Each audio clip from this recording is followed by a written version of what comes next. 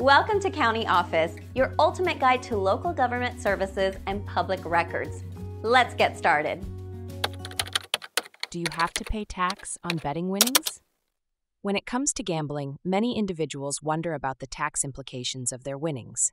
The Internal Revenue Service considers all gambling winnings as taxable income. This includes winnings from lotteries, raffles, horse races, and casinos. You must report your winnings on your federal tax return, regardless of the amount. Even if you do not receive a Form W-2G, you are still responsible for reporting your gambling income. The IRS requires you to report the full amount of your winnings, not just what you take home after losses. In addition to federal taxes, some states also tax gambling winnings. The rate can vary significantly depending on the state. It is important to check your state's tax laws regarding gambling income to ensure compliance.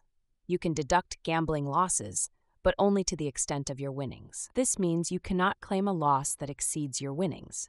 To claim these losses, you must itemize your deductions on your tax return. Record keeping is essential.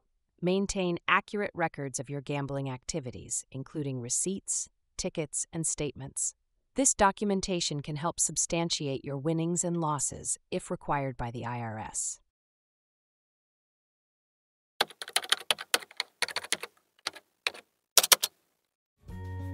To learn more, check out these links, which you can click in the description below.